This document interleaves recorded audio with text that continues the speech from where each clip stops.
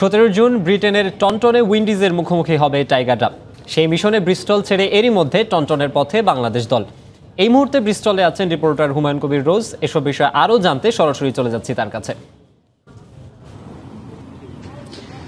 Maksum, West ইন্ডিজের বিপক্ষে গুরুত্বপূর্ণ আরেকটি ম্যাচকে সামনে রেখে কিন্তু বাংলাদেশ ক্রিকেট দল কিছুক্ষণ আগে আসলে যাত্রা করেছে টনটনের উদ্দেশ্যে। টনটনে যেতে আসলে পৌঁছতে 2 ঘন্টার সময়ও লাগবে না। পুরো দল কিন্তু রওনা হতে আমরা দেখিনি। আপনি জানেন মাশরাফির সাথে তার পরিবার আছে, সাকিব আল হাসান তার সাথে পরিবার আছে, মাহমুদুল্লাহ সাথে পরিবার আছে এবং মুশফিকুর রহমানের সাথে পরিবার আছে। সাকিব তার পরিবার নিয়ে আলাদাই যাত্রা করবে।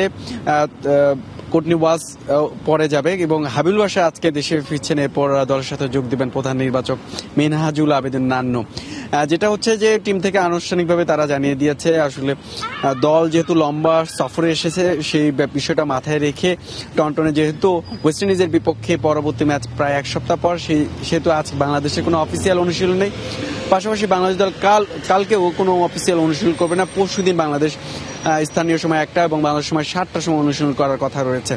একটা বিষয় না বললেই নয় মাকসুম, আপনি নিশ্চয়ই জানেন আসলে আজকে টনটনে পাকিস্তান অস্ট্রেলিয়ার ম্যাচ হচ্ছে।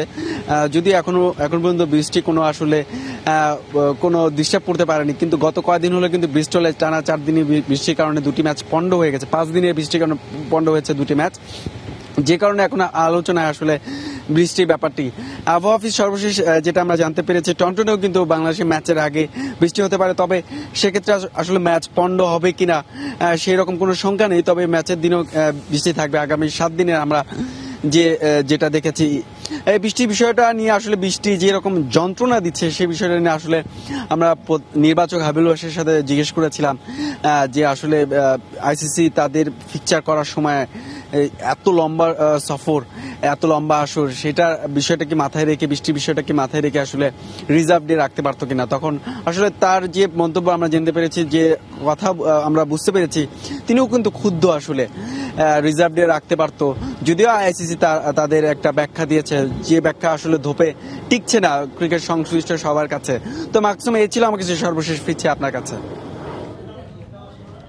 ব্রিস্টল থেকে বাংলাদেশ দল এবং বিশ্ব ক্রিকেটের নানা বিষয় নিয়ে আমাদের সঙ্গে যোগ দিয়েছিলেন হুমায়ুন কবির রোজ।